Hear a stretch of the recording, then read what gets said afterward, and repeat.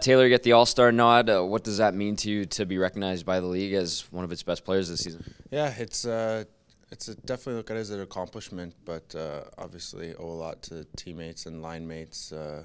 We had a good little run through month of November, and I mean owe a lot, pretty much everything to them, but good accomplishment. You give a lot of credit to your teammates, but what can you say about the way you felt in Bakersfield here this season? It's your first year with this organization. Yeah, coaches have been great with me. Gave me a lot of freedom offensively, and I think I took advantage of that. It's certainly been fun. It's a great place to play, and really enjoying it. When did you start to feel really comfortable here? Was it right off the hop when you came down here? Like, just how did the season kind of unfold for yourself? Yeah, we got a great group of guys here, so fit right in, and it was nice. Nice welcome from the city and everything. So it's been great.